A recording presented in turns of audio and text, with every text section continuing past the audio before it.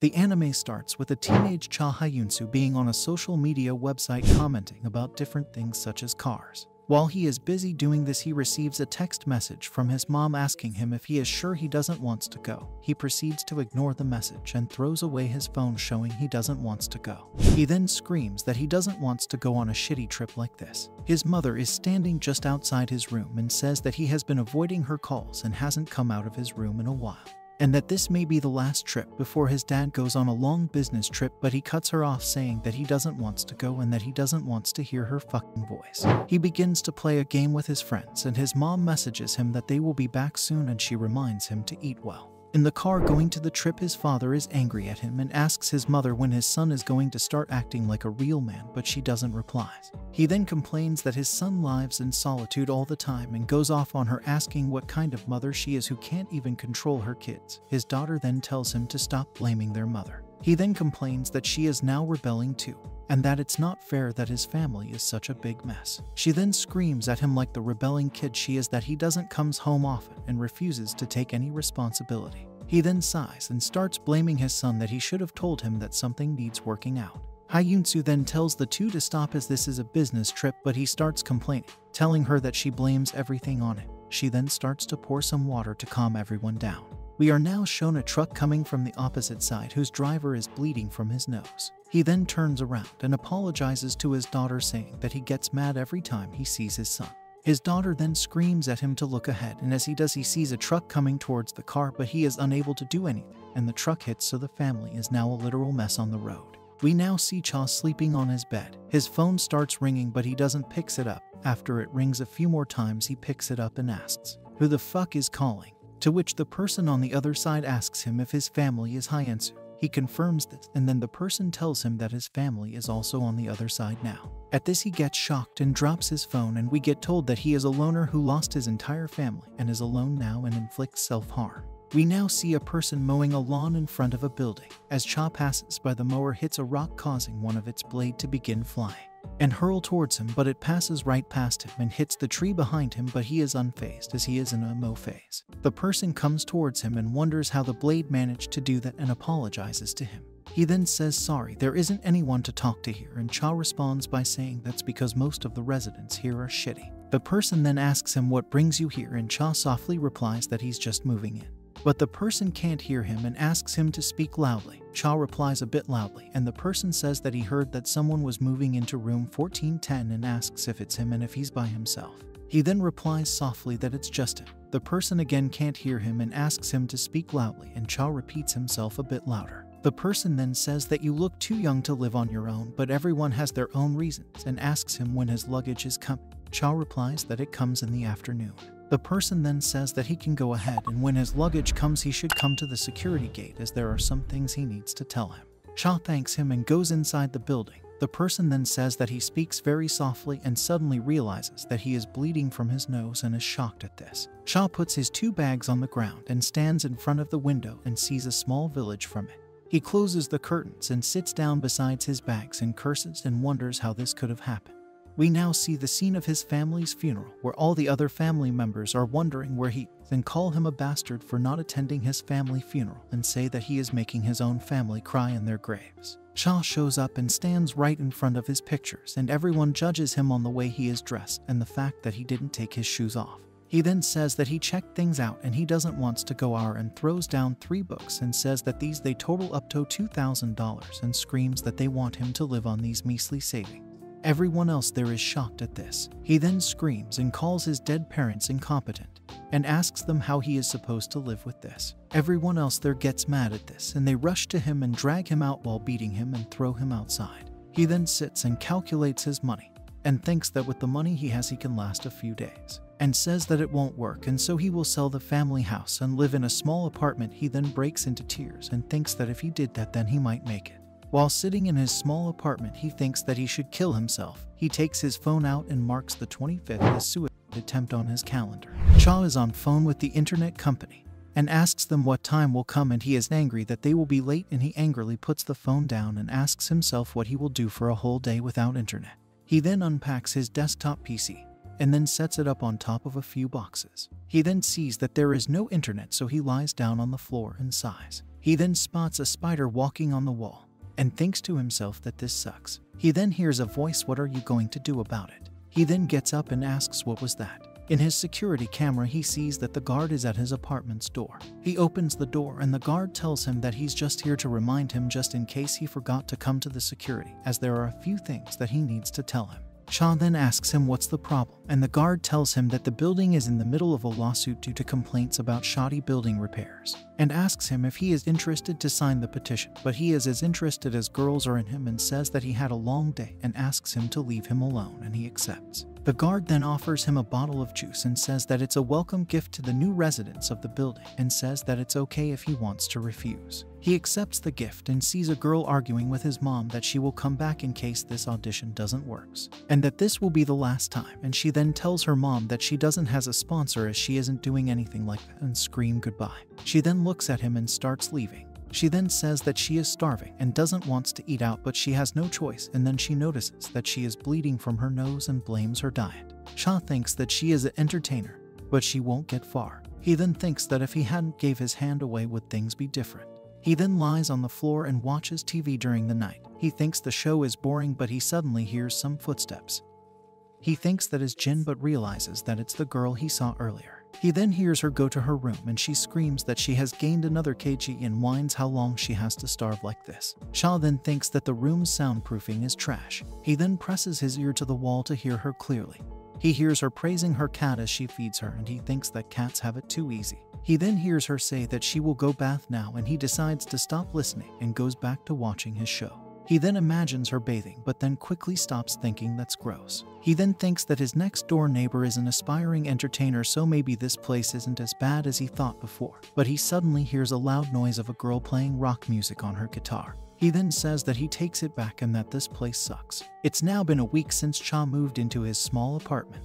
Cha says that he hasn't been feeling well because he has been eating junk food the entire week, but he didn't want it to live long anyways. While playing his game, he realizes that a guy has been sitting there for the last 5 days, and another woman has been standing there for the entire last week and wonders if they got a stroke while playing the game. He then notices that she moved a bit and wondered if that's a keyboard macro to not get kicked off. He then sees a person typing in their chat that they have been bleeding from their nose and keep hearing a voice in their head to kill their parents and ask for help, but everyone else in chat thinks that they just want attention and bully him.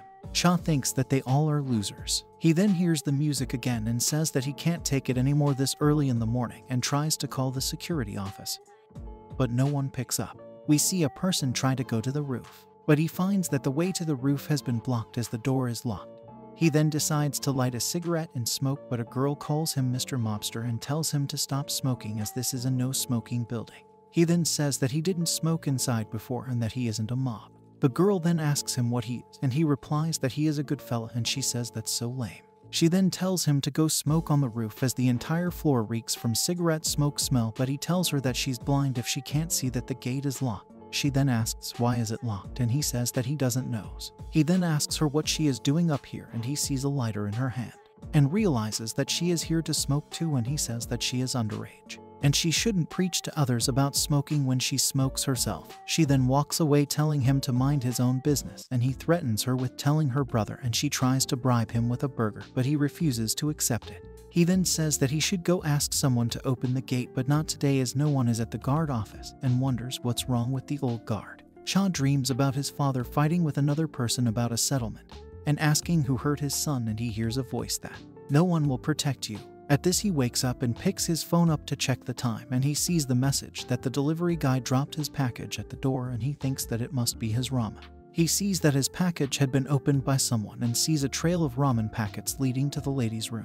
As he enters the open room, he sees a pool of blood and thinks if it's from her nosebleed, but thinks that the blood is too much. He hears a loud eating noise and wonders why she is eating her ramen, and suddenly sees a bloodied cat collar on the floor. He is then shocked as he sees her pick up the collar and spit out a bone and thinks that she is eating her cat. He gets scared and slowly backs up, but as he does so, he steps on a ramen packet making a loud noise and hears her say something to eat. He then runs back into his room and locks it and hides under his bed. He then hears her walk outside coming towards her room, and she loudly knocks on his door. We now see a person walking towards the building late at night while talking on his phone after his job. He says to the person that he will be working late again tomorrow, and the other person tells him that he should have gone to a different company. The other person says that he isn't doing anything special at the moment, but he tells him that he should think about something as time is not on their side. But suddenly he loses his connection and he tries to call the person again but is unsuccessful. He then feels that someone is behind him. He turns around but sees no one. A large person then appears in front of him and he is shocked to see him and looks scared. Suddenly the person attacks him, making him drop his phone, and he himself falls to the ground all bloodied up. The tall person then drags his dead body. We are now shown Cha again, who is hiding under his bed and wonders to himself if he is still dreaming. He remembers the arm he saw grabbing the cat's collar and thinks to himself that it wasn't a human arm. He then hears his doorbell ring and wonders to himself if a monster can ring a bell. He then hears a voice asking for help, saying that her room is in a mess and her cat is missing, begging for help. He then quietly gets out from under the bed and moves to his security monitor. And as he sees that it's his neighbor, he thinks that he really is losing his mind and wonders what he just saw. She then asks him to call the police for him, and when he asks why, she tells him that when she woke up her room was in a mess. Her cat was missing and that there was blood everywhere. He then asks her why she won't call the police herself, but she says that she lost her phone, and then he asks her to ask the guard, but she still tells him to call the police. He then asks her to show him her arm, but refuses and suddenly starts bleeding from her nose and calls him a retard and asks him to open the door, saying that she is starving and very hungry. Suddenly a loud guitar playing noise starts coming from the top floor. Hearing this, she says something to eat and quickly runs towards the noise. He then screams at his ceiling, telling the top floor person to stop the guitar right now, but she can't hear him over the guitar. At this he curses and decides to turn his mop into a weapon by taking its stick off and try to use it as a weapon.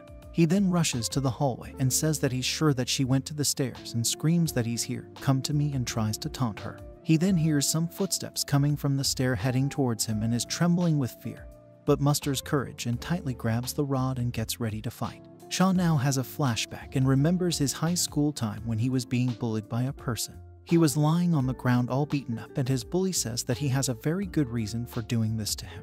But Cha keeps looking at him with a fierce look. At this, the bully begins clapping and says that Cha needs to be beaten more, just like an animal. He then points to a person with glasses and says that it's his turn now, but he hesitates and asks if he is close friends with him, and he laughs and points to the others there and says that they all were his friends. He then hands him the rod and says that he isn't forcing him, and he asks him who were his close friends. At this he says sorry to Cha as he swings at him. On remembering this, he thinks to himself, why is he trying to become a hero? He is weak and can't save anyone. The footsteps get close and he sees that a tall person comes out of the stairways. The person sees a Cha shitting bricks and he asks him who he is, to which Cha replies, excuse me. The person then asks if Mr. Cha sent him, and he says that he won't deal with thugs. Cha gets scared more and stutters, and the person says that he is just joking and asks if he's the one who moved into 1410. He then asks what that pole is for and has a thief broken in. As Cha tries to explain himself, the person sees the blood stains and leans ahead and sees more blood and a wrecked package and asks Cha who he is, and he says that it's just a misunderstanding and stutters. The person screams at him, asking him what he is doing, telling him to speak up, and Cha asks him haven't he seen a monster. He is shocked and asks what monster, and Cha tells him that the monster went to the stairs and he surely must have seen it and that it looked like the girl next door. The person lifts his hand up to threaten him, asking him what goddamn monster. At this, Cha starts bleeding from his nose, and the person says that he didn't even hit him yet, and Cha collapses to the ground, and the man screams hey, trying to get his attention. Cha blacks out and hears a voice telling him to be honest with it, saying that it's another him who lives by himself and they both are the same but different, and that it is on his side, and asks him what he wants. Cha now wakes up in his bed and thinks about the dream, that it was very realistic. He checks his phone and sees that it's deader than his family, and proceeds to turn his PC on and tries to play one of his games, but he can't connect. He tried playing the rest and saw that all are under maintenance and thinks if they went on strike. He then sees that the net is working, but it is very slow. And as he goes on social media, he sees that all the recent trends relate to an apocalypse. At this, he quickly goes to his window and opens his curtains and sees that everything is on fire and looks destroyed, and it was at this moment he realized that it wasn't a dream and begins bleeding from his nose. We now see the time when the guitar girl first came to the building. She receives the usual gift from the security guard and asks him if the place has soundproof walls. She then reads a song while smoking cigarette and thinks that making its cover won't be her style and decides to cut corners. She suddenly sees that she has now used up her last cigarette and decides to grab her guitar and go get more. While waiting for the elevator to arrive, she sees a woman with a child in a carriage, and the women ask her if she moved, and she replies that she is the one who moved into apartment 1510 and that it's nice to meet you. The baby suddenly starts to cry and she tries to calm her down. As she tries to get a look at the kid, she only sees a piece of cloth there. The elevator arrives and the women ask her if she will get in, but she refuses, saying that she left wallet. She offers to hold the elevator for her, but she says that she will take the next one, and he stays behind and wonders what's wrong with her. Another resident of the building sees this and tells her that a year ago she wasn't paying attention at her stroller and it went down the road and the baby got killed, and she has been like this ever since then and she feels pity for her. The person then says that the Lord sometimes gives people things very hard to overcome, but a person shouldn't be criticized or made fun of for being unable to overcome them. She agrees and he says that it's God's will, but she says that she isn't sure about that. The person then confirms that you moved into apartment 1510 and introduces himself as Jaehyun from apartment 1506 and extends his hand to shake with hers, but she doesn't extend her hand. At this, he apologizes for getting ahead of himself and offending her. She says that it's because her hand smells like cigarettes and says that he can call her Jisoo. The elevator arrives and the two get in. Jaehyun asks her if she plays guitar and she says that it's a bass, and then asks him what he does for a living. He says that he's a Korean teacher and is going to church as it's Sunday. She realizes that he is a devout Christian. The two part ways and she thinks to herself that he is gentle and good looking and that he is so opposite of Herring, but still thinks that Herring's cooler. And as she leaves the building, she overhears the conversation between Cha and the guard from the time Cha first entered the building. In the present, Jisoo hears her doorbell ring and thinks to herself that maybe she was too loud and thinks that she should have kept it down. She then apologizes into her security mic and says that even though the security guard told her that no one lives next door, she can't make any excuse, and asks if she was too loud. She hears the other person say that they need food and is confused. She then looks in the security monitor and sees a person with a bleeding face and asks if you are okay. The person then suddenly starts to loudly bang on her door and she gets scared and rushes back and grabs her bass. She likes her bass a lot, so she decides to put it down and picks up a baseball bat and says that if you keep it up she will call the police, and after a while the banging stops and she wonders if she is gone. We now see the person who saw Cha pass out before standing in front of the door of her apartment, seeing a bloodied mess on her door. We now have a flashback of when the person saw Cha pass out. He heard a loud banging noise coming from upstairs, and as he went up to check he saw that scene and he wonders what's going on. He sees a broken window leading outside. Suddenly he sees Jisoo open her apartment's door slightly and coming out with a bat in her hand. She then calls him Mr. Mobster. He tells her to stop calling him and says that he is a good fella. He then calls her noise-causing lady and asks her if she is okay. She then sees the blood and asks him what's going on. She then asks him if he saw the young lady with a bloodied face who was banging on her door. He then remembers that Cha told him that the monster looked just like the women from next door. He then tells her to step back and punches the door with all his might, making a crater in it. He then sees that the damage done to the door by the lady looked more severe and glances back to the broken window and doesn't believe that a young lady could be so strong, but Jisoo tells him that she is telling the truth. The two place Cha in his bed and try to call 911, but it doesn't work. Jisoo suggests calling the police, but it doesn't work, and the man says that it seems to be a problem with the network carrier as he can't make any call. Cha begins bleeding from his nose again, and Jisoo cleans his nose up and says that he seems fine and he's just asleep. Goodfella says that it won't be easy to carry Cha 14 floors down and then to the hospital, as even the elevator shut down. Jisoo says that the security guard's not answering and that she will go to the security office. At this, Goodfella says that if there really is something in the building, it is too dangerous for you to go alone, so he will go there himself and you should stay here. As the reaches the security office, he sees that almost everyone in the building is there, and the little girl from before sees him and calls him Mr. Gangster, and he asks her why is everyone there. He then sees that the security shutters are locked. He asks her what's going on and she replies that the elevator is not working and all the entrances are blocked by security shutters, and the security office is locked and no one is answering and the phones aren't working. At this, he says that they are locked out and she says that it seems so. He then asks about the old security guard and she says that no one has seen him since yesterday. He asks about the back door and she says that every path leading out is blocked and the entire building is cut off from the outside world. He thinks that it's related to the monster. She asks him what and he says nothing. He then asks her where her brother went and she says that he went outside to get something, and he asks what. We now see him dragging a fire extinguisher and he asks the man banging on the security guard's door to give him some room. He then uses the extinguisher to hit the handle and breaks the door open. The person shouts at him saying that it's dangerous and he apologizes. Everyone goes in and the old man says everyone to move out and they need to open the doors first. He gets to work trying to find the switch to open the door, and the little girl asks if they are free to go now, and her brother says that the old man is so rude. As the old man looks for the button to open the main gate, a few people in the hallway notice a person standing right outside the doors. The old man suddenly presses the button and opens the shutter, and as it raises they can now clearly see the disfigured person, and he starts to bleed from his face as he says he needs to kill them. The people there start to panic as the old man is peeping to check that the door opened. The monster then elongates its tongue and uses it to pierce the glass door. At this, the girl's brother screams that they need to close the door right now. We see Jisoo looking over Cha sleeping in his bed, and on his monitor screen we see a notification about a monsterization trend. The monster swings its tongue around and makes a nearby person fall to the ground, and then uses it to stab him in the head and slams his body into a nearby pillar and then drops his dead body to the ground.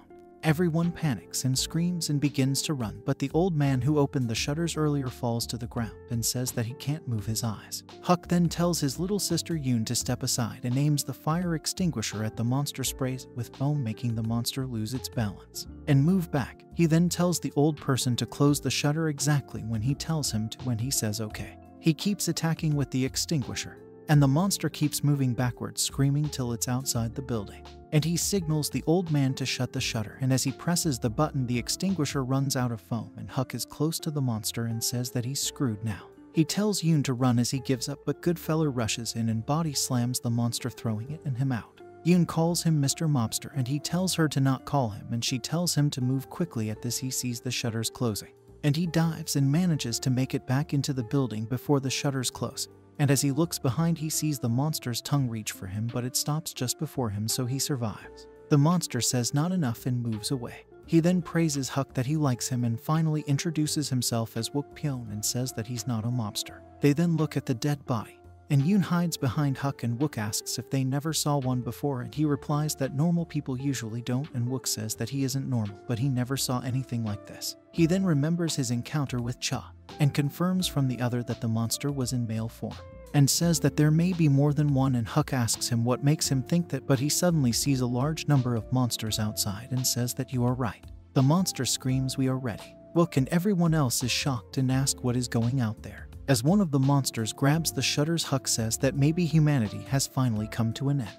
Wook says that they have to block the entrance and tells the old man to don't stand uselessly and bring him something useful. We are told that on October 3rd the outbreak of monsterization of humans happened. Jisoo is with Cha and thinks that the mobster is taking too long, and she grabs another baseball bat and prepares herself to go out. 2 days later, on October 5th, Cha is seeing the burning city from his window and then closes the curtains. He sits on his bed and then on his chair and looks at his PC and realizes that he passed out for 2 days. He then browses the net and sees that everywhere there have been monster outbreaks, with the governments attempting to stop them. He reads about many different cases of monsters on social media and comes across a video of a person seeing a monster that is more than 10 feet tall. And as the person tries to get closer, the monster hits his face with a ranged attack and he dies while screaming in agony, and everyone else there tries to run away. He then comes across a government announcement and sees the president urging people to stay indoors and try to conserve food and remain calm as the creatures are attracted by sounds. As he tells their plan, he also starts coughing and begins bleeding from his nose. Cha thinks it's messed up and closes his monitor and grabs his weapon stick and walks towards his door. As he is about to open the door, he asks himself if he wants to be a hero in a world full of monsters. He puts his weapon down and tells himself to wake up and goes back to his bed and thinks that as the net is working he could have food delivered to him, but as he tries to, he hears a loud noise and puts his phone down, thinking that he can't do that. He then remembers about the box of food he ordered earlier, and he thinks that in a crisis like this it won't be there after 2 days, but he thinks he should still try. As he opens the door, he sees a monster with half of its head missing right out his door, and the monster turns towards him and says, I heard sound. The monster enters the room and closes the door behind him, and Cha is covering his mouth to keep himself from screaming. The monster can't see him as he is missing his eyes. The monster then screams, I can't see, and says that it's been so long since he can't see. Cha then thinks that a real monster has entered his room and curses at himself that he can't move his body from the fear. The monster starts swinging around aimlessly, and Cha realizes that the monster is blind.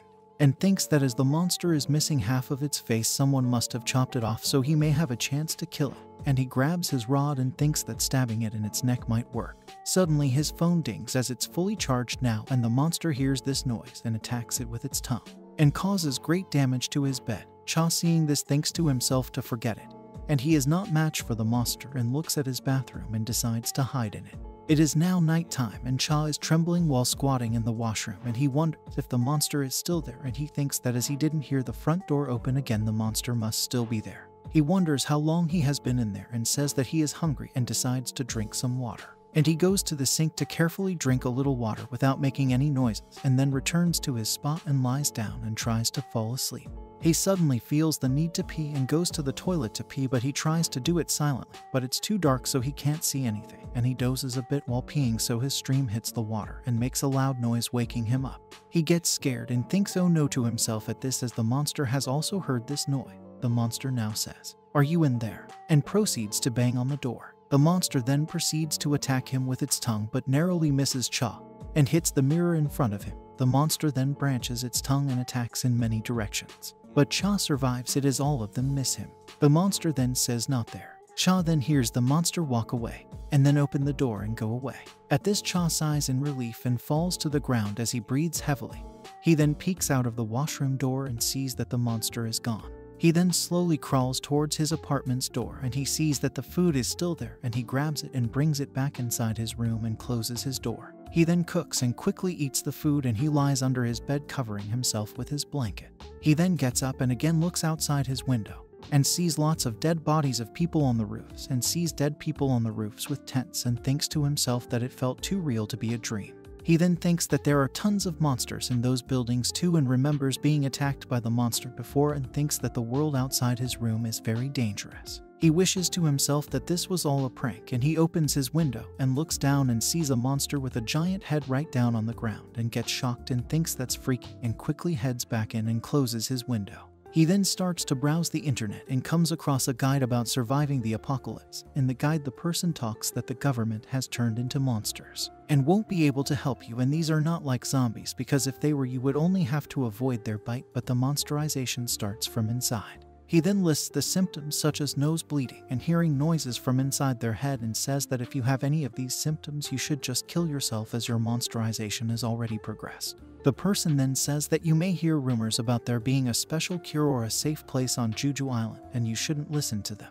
The person again tells that if you have any of the symptoms, you should just die as you are a danger to others. Cha then remembers that he bleeded from his nose before, and he hears a voice saying, "So what are you going to do now?" He then says that's too harsh and looks at the date he marked on his phone and says that he is supposed to die in 19 days anyways, and throws his phone away and relaxes. He then thinks about his dead family and thinks that at least you died as humans. He then hears a tapping noise from his window and goes on top of his bed and moves his curtains away to see outside, and is shocked by there being a monster right in front of his window as the tapping continues. He gets very shocked to see a large ball of eyes right in front of his window, and the two stare at each other for a while, and the ball of eyes descends back to the ground. Cha galls on his knees and wonders what the hell that was. In the morning, Cha opens his fridge and sees that there isn't much of anything to eat, and closes the door and returns back and sits on his chair. He then thinks that he won't last till the 25th as he thinks about the monsters and his nosebleed, and thinks that the question is, will he get killed by a monster or turn into a monster himself? He then remembers Wook from before and wonders who that was and thinks who cares, and goes to his anime watching website and is surprised to see that it still works. He then sees that the awaited finale of the anime Maria from the Sky will release on the 25th, and he says that he wanted to see this before dying, and sees that there haven't been any new comments since the 5th. He then comments asking if anyone is alive, and says that he has almost run out of food and hasn't become a monster yet, but he can't survive much longer and is afraid of dying alone in his room. He then thinks to himself, what is he even doing, and thinks that it is pathetic, and as he is about to delete his comment, another person with the name Crew comments that they are still alive. He starts a conversation with the person asking how they are doing, and the person replies that it's the worst and asks if Cha is in the process of being monsterized, and he replies that he is in the process, but it's slow for him. The person says that the time varies for everyone, and he congratulates him for lasting this long, and Cha thinks that they are a sarcastic person. He then asks the person where they live, and the person responds if they want to share food. Cha says that he has no food and he might starve to death before he commits suicide. The person asks what suicide is, and Cha wonders to himself why is he telling a random person this, and explains to himself that he was going to kill himself on the 25th, but he is now not sure if he will even survive till then. The person then asked if he was going to die after watching the final episode, as he also won a ticket to the preview. And he replies yes, to which the other person is first speechless and says that Cha's life is hopeless. Cha roasts him back, saying that his personality is hopeless. Crew replies that he is in a studio apartment with his neighbors and they blocked the entrance, so they are stuck in the building. Cha says that Crew should be happy as he isn't stuck in a room alone. Crew says that they need to go out and find some medicine and try to rescue people. Cha says that it's insane and why do they want to be heroes? Cha asks him why don't they wait for the army to rescue them, but he says that there are people who need help right now. Crew then mentions that there is a monster with an eyeball around the windows. At this, Cha is surprised and remembers the monster he saw before, but as he is about to message Crew about this, he leaves the chat room saying that people are looking for him.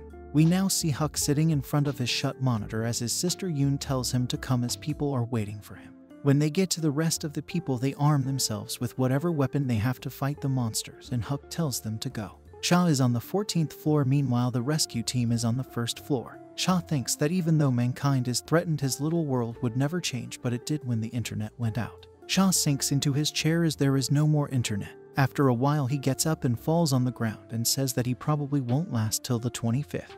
While lying on the ground, he thinks that the theatrical cut of Maria won't be released anyways and wonders if he should kill himself before the 25th, before he becomes a monster, as then he will at least die a human. He then thinks if it will be okay for him to die like this in a shithole like this, and thinks that for a loser like him it doesn't matter if the world is a human one or a monster one. He then remembers what Crow said and thinks that there is no way you can save people. While staring at the ceiling, he sees a fly stuck in a spider's web while the spider moves closer to it. He thinks the spider is about to feast while he starves. And as he sees the fly struggling to get away, he says you are dead no to the fly and tells it to quit struggling and feels pity for the fly, but he suddenly sees the fly manage to break free and escape. As this happens, he immediately sits and begins to laugh a bit. He then hears some noises from the outside of a little girl telling her dad to not go outside as it's dangerous. He then opens his room's window, and as he leans out he sees that there are some survivors and thinks that they are from room 1210. The man says that he will go downstairs and go get some food and tells his daughter to quit crying, the monsters will hear you, and he reminds her that he used to be in the special forces and he can climb back down and be up in no time. He then thinks that it's too dangerous. Cha sees the eye-head monster standing on the ground and is panicked at this, and he tells the man to look below. And as the man looks behind him, the eye-head monster's eyes are suddenly in front of the man and make him fall to the ground, killing him. The little girl cries for her dad, but the monster is still directly in front of her window. She grabs her little sister and begins crying and screams at the monster to go away and ask for help. Cha is too scared to do anything and panics, and he kneels on his bed. Suddenly a plan comes into his mind and he decides to throw his monitor down, and it hits the monster's head, getting its attention, and he tries to make the monster come towards him. The monster rushes towards him and Cha gets away from the window and runs to grab his broom's rod he broke earlier. And the monster smashes through his window and gets closer to Cha, and he prepares to attack it with the rod. Cha then remembers how good his high school days were, in which he helped a crippled person by holding his bag to school. And he taught the person to help him prepare for his tests, allowing him to get a good grade. He then remembers his time when he got good grades, which made his mom very proud. And he was the star player on his football team, making everyone think that he is a rock star. And he got proposed by a girl. And that one time he saved a puppy from incoming traffic. And remembers all the good times he had where everyone liked him, was proud of him, and were his friend.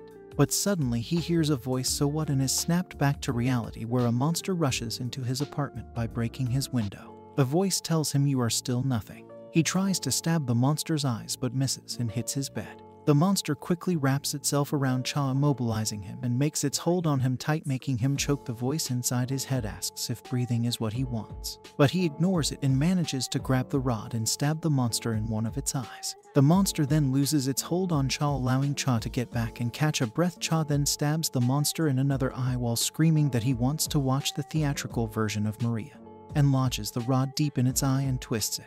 He thinks that he killed the monster and breathes in relief and sits on his chair and says to himself that he did this and he really managed to kill the monster. The monster then opens its eyes and begins to rise, which startles Cha. A mouth suddenly appears and the monster says, "Oh, it hurts," and Cha gives up and thinks to himself that this is it for him. The monster tells Cha that he dies now and attacks him with multiple branches of it at once, and Cha closes his eyes and prepares to die, but suddenly a snapping noise comes and the monster is decapitated and its head falls on his bed and it screams for a while. After that it shrivels up and dies and turns gray and flattens. Cha looks at it wide-eyed and is shocked at what just happened and gets up and walks towards his window to see what happened. While doing so, he steps on one of its tentacles and thinks that they are very gross. As he looks out his window, he sees a guy also looking out from their window with a gun in his hand with smoke coming out of it.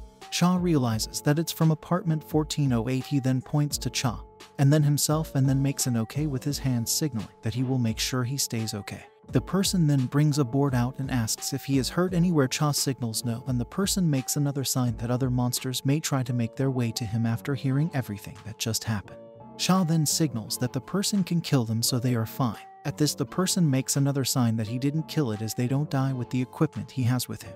Cha then looks down and sees the dead man laying next to the fallen monster. The monster suddenly detaches its neck and walks off like nothing happened, and Cha is so shocked to see this. He then sees the girl crying and feels pity for them and looks at the other person and sees him holding a sign asking if he wants to save those kids. Cha is extremely shocked at this. Cha is inside his room, and he remembers that the person told him that if you keep your phone connected to any numbers, you will hear a beep if a monster is near you. Cha wonders if this means he can use his phone as a monster detector. He then looks at the lying sack of eyes and thinks to himself that he can't kill them, but he can hurt them, and binds a knife to his rod and puts his headphones on and says, "When you make up your mind, come find me," and dials a random number. He hears no beeping sounds and thinks that there are no monsters around and thinks he can do this, and opens his apartment's door to head outside. He moves in the halfway, trembling with fear. He then sees a monster coming out of the open elevator door, but he convinces himself that it's not real as there is no beeping noise from his phone, and he then sees that there is nothing there. And he hears a voice from his head, "It was nice to stay warm at home, right?" He then hears heavy footsteps behind him and says to himself that it is all in his head and trembles with fear. And the voice says, "You'll soon be dead." He tells the voice to shut up and uses his knife as a mirror to see if there are any monsters around the corner, and is relieved to find that there are no monsters there. He reaches the man's apartment and knocks on his door and is surprised to find that the door opens on its own. When he heads inside, he is again shocked to see the person on a wheelchair and all the boxes lying around. The person asks if he is feeling dizzy and introduces himself as Dusk Han and asks his name, and Cha introduces himself. Dusk comments that Cha is not very talkative. Cha asks the man how he can save those children. Dusk then points at his leg and says that to save the children you have to go to them yourself, and he tells them that when he was younger his friends used to call him MacGyver, and he tells him that he was the person who could build anything with his own two hands. Cha still doesn't get it, and the person explains to him that he can turn the thing Cha is holding in his hands into something useful, a good weapon. Cha is surprised at this, and Dusk tells him to give it to him. Dusk works on it a while and tells him that he is done now. He tells that Cha won't be able to adjust its length, but it will be a lot stronger now. Cha is in awe and says that you are just like Isaac Clarke. Dusk is clueless to this. Dusk asks Cha if he saw the monster with half of his head missing wandering around the hallway. He says that he doesn't know who did that to him, but he is still alive despite missing half of its head, so a knife won't be enough to kill it, but electricity might be able to cook the monster. He tells him that he put an inverter connected to a battery in the backpack. The setup is a bit heavy, but Cha should still be able to move around with it. And he explains to him that turning the switch on will make electricity flow, so Cha should be careful, and says that when hit by the electricity the monsters will probably dance around. He then looks at Cha and says that he looks like Peter Venkman, but Cha doesn't get it. As Cha is about to leave, Dusk tells him to come straight back after he saves those children.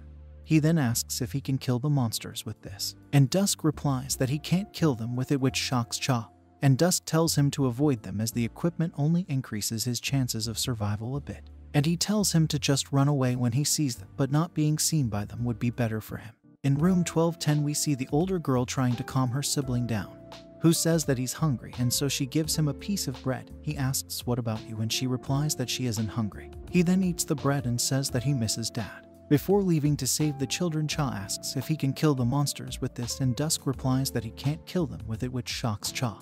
And Dusk tells him to avoid them as the equipment only increases his chances of survival a bit.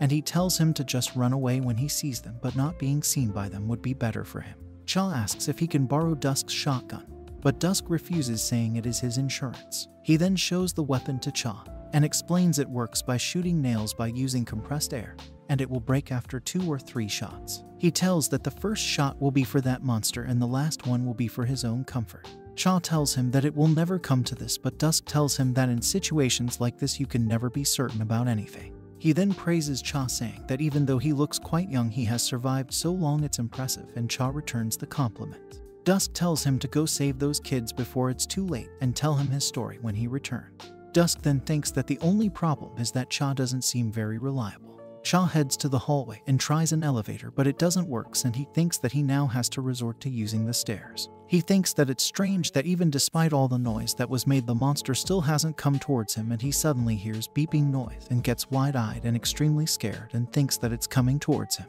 He gets on his knee and readies himself to fight the monster. As he crouches and hears loud footsteps getting closer to him, he remembers Dusk's advice to run away from the monsters and try not to be seen by them in the first place. So Cha decides to follow Dusk's advice and decides to hide inside the elevator. The blind monster appears and continues moving in the hallway towards the elevator with heavy steps. It stops right in front of the elevator and says can't see, all the while Cha is hiding in the elevator, shaking from the fear. The monster after a while continues moving away with making loud noises. As Cha sees the monster move away, he sighs in relief, but he accidentally was too loud, drawing the monster's attention.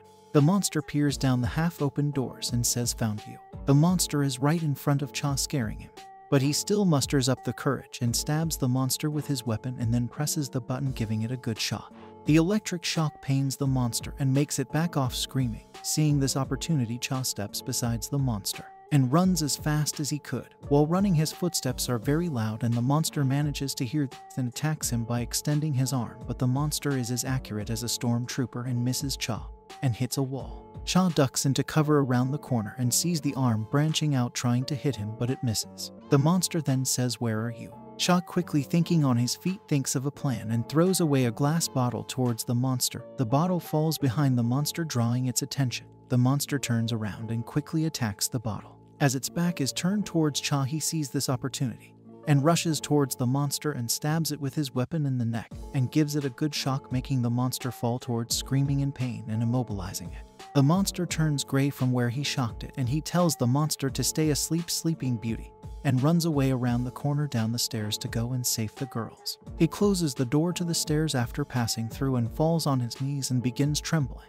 but he hits his knee and says that he has to keep going. He decides to head down, but as he begins walking down the stairway, lights don't turn on, and he wonders if the light sensors are down and takes out his phone to lighten up the stairs to avoid falling flat on his face. Suddenly, he feels a presence behind him and is scared shitless. He is scared a lot as it wraps its arm around him and says that as far as it knows, Cha used to be a person who couldn't stand it if he didn't share his hurt feelings with others. But sharing is something that requires others' permissions, and he inflicted pain upon others and ran away irresponsibly. Cha breaks onto tears and says that it isn't his fault and he wasn't like this in the beginning. The presence says that Cha thinks he is all great to save those kids, but he is nothing other than a hypocrite. In their apartment, the two kids are huddled up like penguins all alone and are scared a lot. Suddenly, they hear loud noises of something eating, and the older girl picks up a knife and trembles with fear and screams for someone to help them. She then looks at the ceiling and sees a small crack appear with a small amount of goo dripping down it and cries and softly asks for help.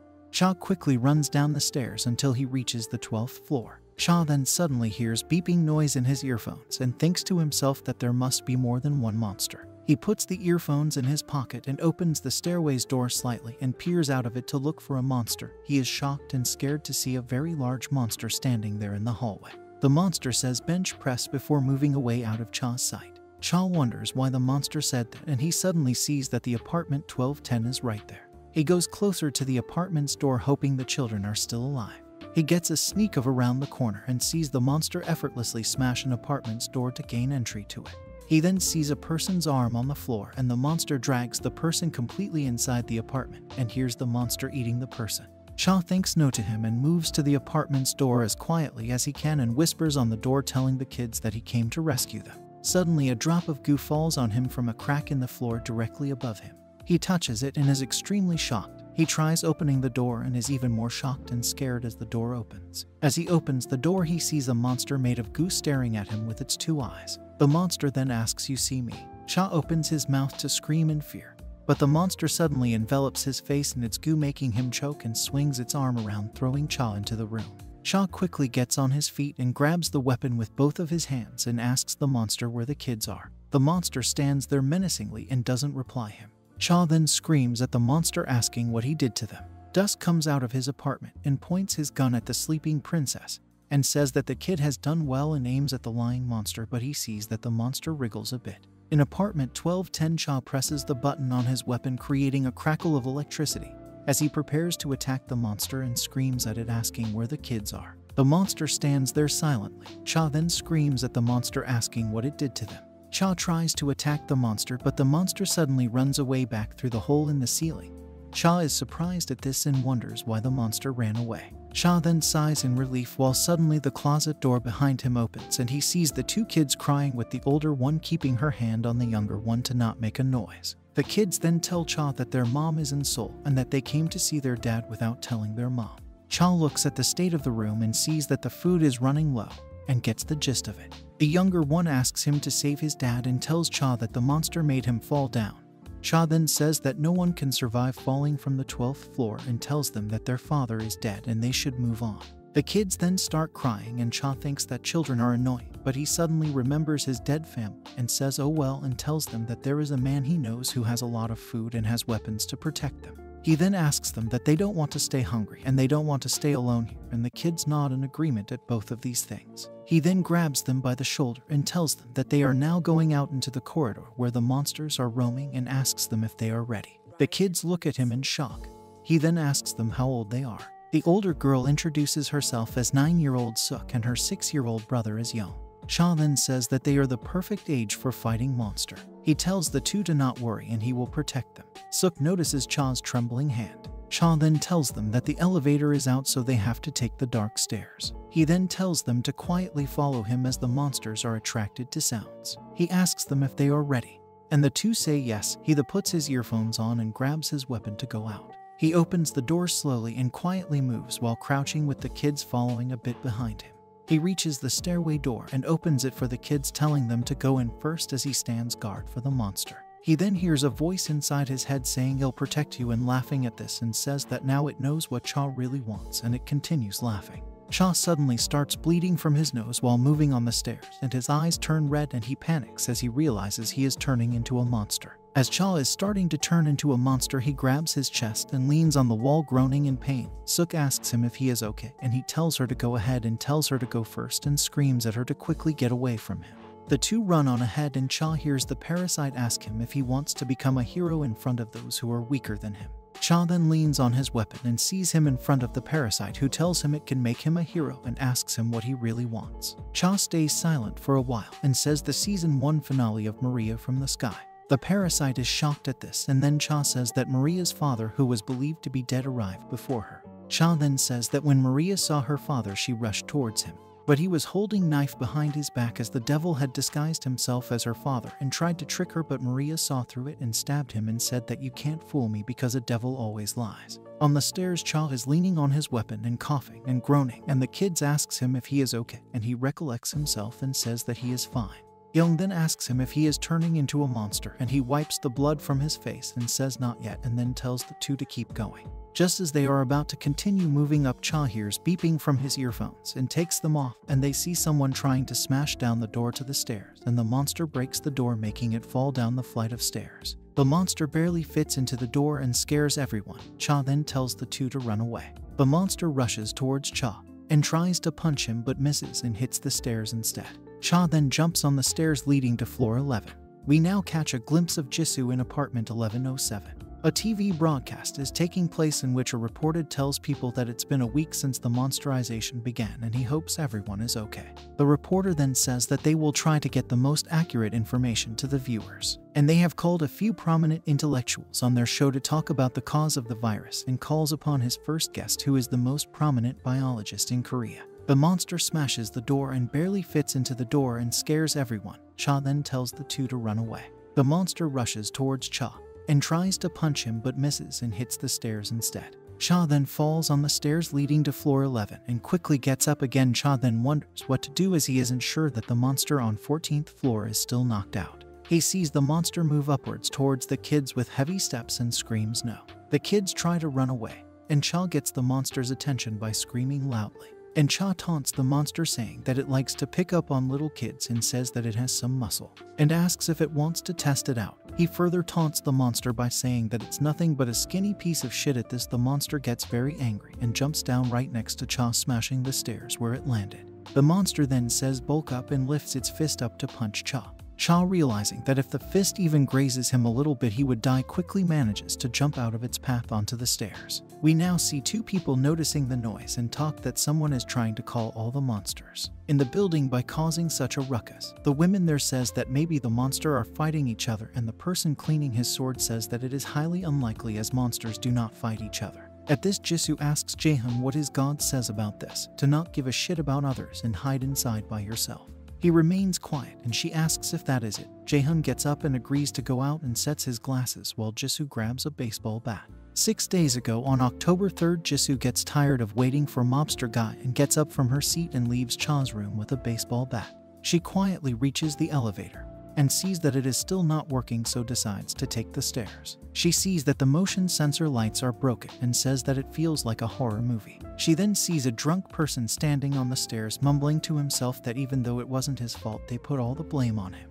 And they have been treating him like a slave and they blame him for everything, and asks how it's his fault when he wasn't the one who fucked it up, and punches the wall lightly. Jisoo tries to get his attention, but he keeps talking about how it's an unjust society where people always backstab each other and it's his fault for being so naive. Jisoo thinks that he is crazy and that he is creeping her out and goes down the stairs ignoring him. The person drops the bottle, which falls down the stairs and breaks right in front of Jisoo. The person then turns around with blood coming out of his nose, saying that he wants to kill everyone and calls Jisoo boss. She then asks him if he is a monster. At this, he screams "There you are" and heads towards her. She tells him that she isn't the one who he thinks she is. He says that he will kill her, and she says that he needs help but realizes that it's too late for that as he completely turns into a monster and loses his skin, screams "I'll kill you" at her and rushes towards her. Jisoo in panic hits him in the head with her bat, making him fall to the ground and revert to a human form.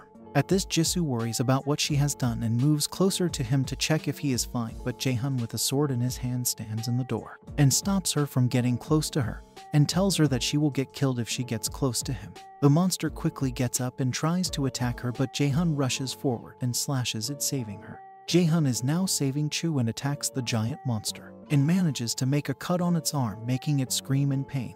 Jisoo grabs Cha by his jacket and says that you are still alive, and tells him that they have to move now and get out of here, and tells him to run.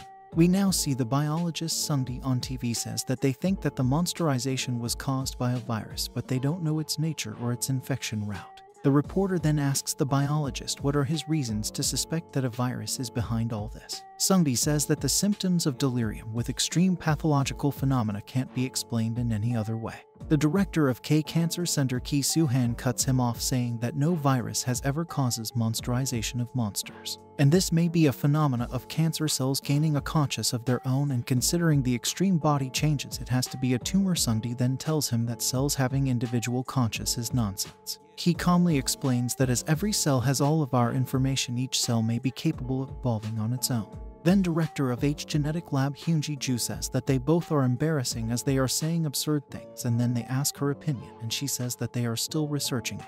Then the two ask her why she came there to say nothing, and she replies that it's still better than spitting nonsense. The reporter tries to calm the three down while suddenly the broadcast shuts down. We now see the monster's POV of healing the cut that Jaehyun had made earlier and walking away trying to find the three. They all hide in room 1107 with Jisoo listening for its footsteps to see if it goes away or not, and gives the rest the all clear as it moves away.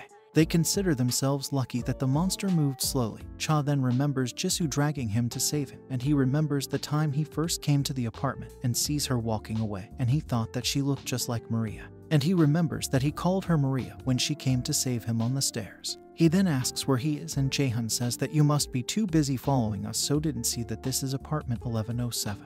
He then tells Cha that they have lots of food here, so they are just staying here for a while, but they don't know what happened to the person who used to live here. Cha then says that they are on the 11th floor. He then quickly tries to stand up, talks about the kids. Jaehyun asks him what's the matter, while Jisoo tells him that he is infected and asks him if he is right, but Cha remains quiet. Jaehyun asks her if she knows him, and she said that he found him passed out earlier from a nosebleed, and he says that it's an early symptom. Cha asks her if they have met before. Jisoo screams at him to answer about the nosebleed and fainting and asks if he is infected, and Jaehyun tells him to be honest with him, and Cha says that yes, he is infected. Jisoo worries and asks him what's the current status, and he replies that he keeps hearing voices in his head but nothing more. Jisoo points her bat at Cha, and Jaehyun tries to calm her down, saying that there are some people who are more resistant to monsterization. Jisoo then asks how can they be sure that Cha won't turn in the end. Jaehyun says that he's pretty sure that God wouldn't want her to bash his brains in. He then reminds her that she is the one who wanted to save Cha, and at this she puts her weapon down, but Cha still holds his up. Jaehyun tries to calm him down, but Cha asks him to help me and says that he made a promise to help the kids and says that they are in danger. The two ask about the kids and Cha explains that they are in danger right now. He then points his weapon at Jaehyun and cries to him that they have to help the kids right now. The kids are sitting on the stairs crying, wondering if the monster got Cha, and think if this is it and will the big monster get them too. Suk calms her little brother Young down that they have to go by themselves before the monster comes back. Young is hesitant first, but Suk calms him down and holds his hand, and the two stand up and get ready to leave when suddenly a monster opens the door in front of them. We now return to the broadcast where Manhwa, who is a professor of philosophy, says that this phenomenon can't be explained by medical means, and the reporter asks his opinion on this. The professor says that this seems like evolution at a very rapid pace and says that this must be an evolution for human survival. There is also an environmental activist who agrees with him and says that this is a punishment from God and this is a natural evolution to reduce the number of humans to let nature recover itself. Another person says that this is all because of the repressed desires of people exploding and says that nowadays people hold their desires back till they explode. He then says that the internet was the only way to relieve those repressed desires, but that wasn't enough, so they have exploded now and the people are evolving into monsters as an incarnation of their desires. A priest then says that if you believe in God, then there is only one answer you can come up with, and he guesses that it is bad too. Hyunji says that she can't stand everyone talking about nonsense like this. Another person there says that this may be related to aliens shocking everyone there. After this, the broadcast ends for now. The kids are sitting on the stairs crying, wondering if the monster got Cha, and think if this is it and will the big monster get them too. Suk calms her little brother Young down that they have to go by themselves before the monster comes back. Young is hesitant first, but Suk calms him down and holds his hand, and the two stand up and she tells him to keep going when suddenly a monster opens the door in front of them. The monster then screams it hurts. The two then remember what Cha told him before, that there will be a blind monster on the 14th floor, and he is sensitive to sound, so they shouldn't make any sound in front of it. He then tells them that he stabbed it with his weapon and stunned it, but it may be awake by now. Suk then asks him why he didn't kill it, and he explains that he can't kill the monsters with what he has, and he was afraid that the monster may get up, so he left it there. Suk then asks if they should stop breathing in front of it, and he says yes. The two remain quiet while tears come out of their eyes, and they do their best to not make a sound, and the monster doesn't notice them and goes away. After the monster goes away, the two nod at each other and hold each other's hand, and they move ahead. Young says that he is scared and his legs are shaking from the fear. Suk remembers how Cha calmed her down and she grabbed her brother's shoulders and told him that she would protect him.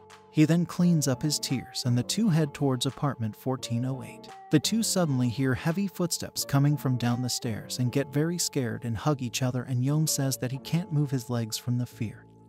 And the two see the large monster from before heading towards them. The monster sees them and makes an evil smile and extends its hand towards them to grab hold of them. Suddenly, the blind monster approaches from behind, attracted by all the ruckus being made, and it stands in the doorway and mistakes the large monster attacking the kids for a human and attacks it with its arm and asks, "Are you there?" It then branches the arm inside the monster and it goes clean through the large monster, hurting it a lot and making it scream in pain. The large monster screams in pain for a bit and grabs at the blind one's arm and uses it to pull it towards itself, and then punches the monster in the head, smashing it into the wall, splattering blood all over the place. Jaehyun hears the loud noise and asks what that was, and Cha replies that it must be the muscle freak. Jisoo then remembers her encounter in the elevator before all this with two kids who were fascinated by her base and ask what that was, and she is about to answer, the younger one cuts her off, asking her if she can shoot with it, and she replies that no, she can't, it's not a rocket launcher. And the kid asks her what that is, and the older girl is embarrassed at this, and Jisoo replies that it's a bass guitar, and she says that it's very strong, and she says that she can kill a monster with a single shot with this. The older girl tells him that he should behave himself and apologizes on his behalf. Jisoo says that there is no need as he is adorable. Young then grabs her leg and tells his sister that he is adorable. Jisoo sees Suk holding pear juice and asks her about it, and she says that her dad is a heavy smoker and pear juice is good for heavy smokers. She says that they took it without telling their mom, and Jisoo asks about their mom, and Young says that she lives in Seoul, and Suk tries to stop him. As they reach the 12th floor, the kids get off the elevator, and she says that their parents are just like her. Cha tells her that the kids came all the way here to meet their parents, and Jisoo says that she knows, and Cha asks if she knows them, and she replies that a little bit and asks about their father, and Cha says that he's dead, making Jisoo curse. He then says that he should tell her in advance that the kids are not infected. Jisoo then remembers what she did to Cha before and apologizes for it, and Cha says that there is no need for it, and that he understands it. Jaehyun says that he doesn't think there are any monsters nearby, and the three move out, and the two rush up the stairs. The two kids are running together on the 15th floor as they can't go down to apartment 1408 as the monsters are fighting each other. They go and knock on all the doors on the floor hoping to find someone to help them, and they try to head into a hallway but hear loud footsteps approaching them, and they both get on their knees from the fear and are unable to move. They see the large monster holding the blind monster in its hand and dragging Tit heading towards them. The monster stops and throws the blind monster out the building through the broken window and heads towards the two. Suk covers Young's eyes and tells him to close them as they both break into tears. As the monster heads towards them, the woman with the stroller from before comes out into the hallway and sees them and stands in between the kids and the monster and tells it to leave them alone.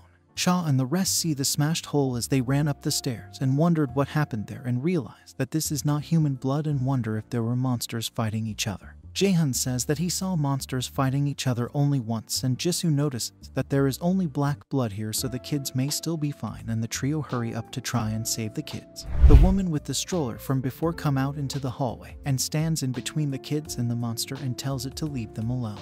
The monster still keeps heading towards them, but she stands firm and scratches her head and asks the monster if it will do that for her. The monster kicks her, sending her flying into the wall, breaking a few of her bones like glass. She sees the damaged stroller lying and is reminded of the incident and screams for her baby. We then see Myung-ya lying in the corner of her bed saying that she won't have a divorce because if she does, then who will care for her baby, and she can't be deceived. She then hears a voice from inside her head telling her that her baby is gone. She says that she won't believe the lying demon. The voice again tells her that she needs to face the reality that her baby is dead and hasn't been here since a year ago, and tells her that while she was looking away her baby got killed, but she cuts it off, screaming for it to shut up. The voice tells her that the stroller is empty and tells her to go ahead and look into it, and asks if she is afraid of the voice being right, and it tells her to look straight into it, and she does, and sees a hallucination of her kid and says that you are a liar, and moves her empty hands up and thinks that she is playing with her baby. The large monster steps on the stroller, destroying it, making Ya burst into tears. As the monster approaches them, Cha and the others arrive just in time and rush towards them. Ya stands right in front of the kids and says that she knew that her kid wasn't alive in this world, and cries as the monster punches her in the face, making her fall to the ground, killing her. Cha and the others run towards the kids and tell them to run towards them while the monster is distracted, and the two run towards them. And Cha tells them to hide behind them, and the three stand in front of the monster and wonder how they should stop it. The monster rushes towards them to fight them, but suddenly they see someone jump on top of the monster and grab it by the neck, and they wonder who it is, and they think that it's Ya, but they are startled as she just got punched by the monster, so how can she manage to do this?